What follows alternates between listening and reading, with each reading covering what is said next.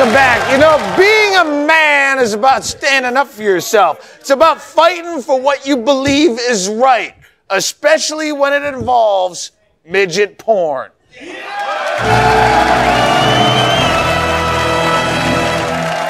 Several months ago, I ordered a Jack flick called Sexual Experiences with Midgets. I rush ordered it to my house, only to find this movie contained one solitary midget in one scene. I mean, were they trying to count the kind of short girl with the big head as a midget?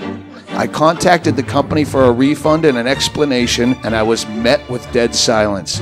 I wrote a series of letters, made call after call to politicians and consumer advocates, but no one had the guts to stand up to this country's dastardly midget porn cartel.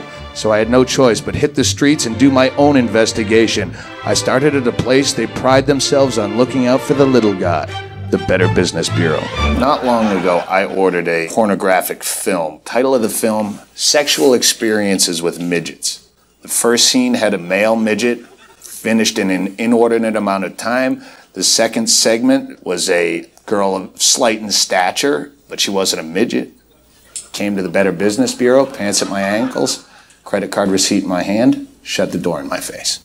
That I don't think I can help you with it. It sounds like you're passing the buck a lot here. Other people, more informed people, might say that the Better Business Bureau themselves is deep in the pocket of the midget porn industry. No, I don't believe so. I think some of your complaints, though, are just, you know, they're outside of the mainstream of what most people are used to dealing with. Gary, are you going to look me in the eye right now and tell me that you have never sat down in the privacy and comfort of your own home in front of the widescreen TV with midget porn in the VCR and masturbated naked, spinning clockwise, like kind of like Curly from the Three Stooges, where you're trying to chase your own penis with your mouth, leaving crop circles in the carpet? Are you going to tell me that's never happened?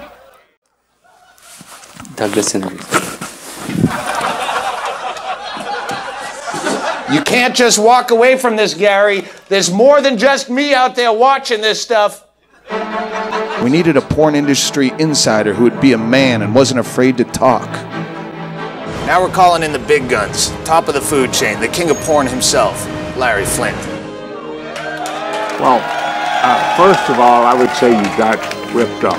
Yes, I did. You should have bought a Hustler video, because when we use midgets, we always make sure there's at least two. See, that's quality.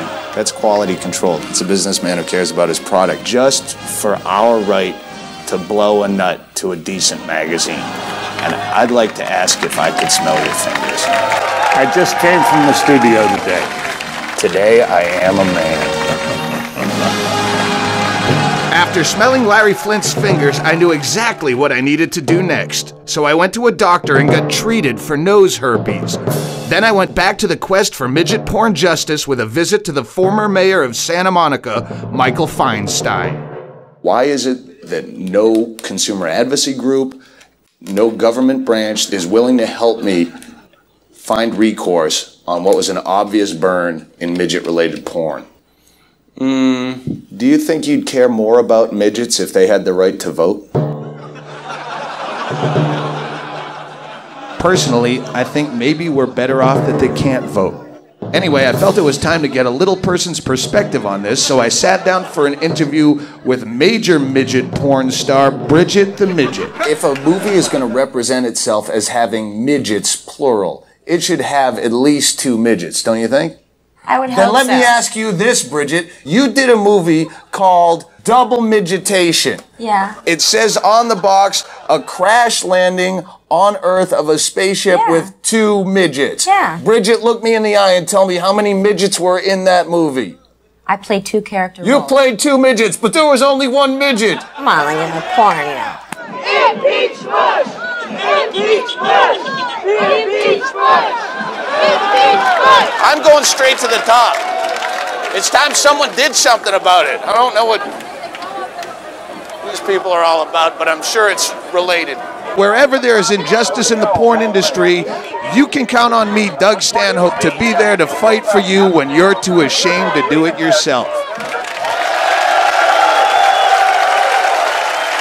Doug, you are truly the Rosa Parks of midget porn. Thank you very much.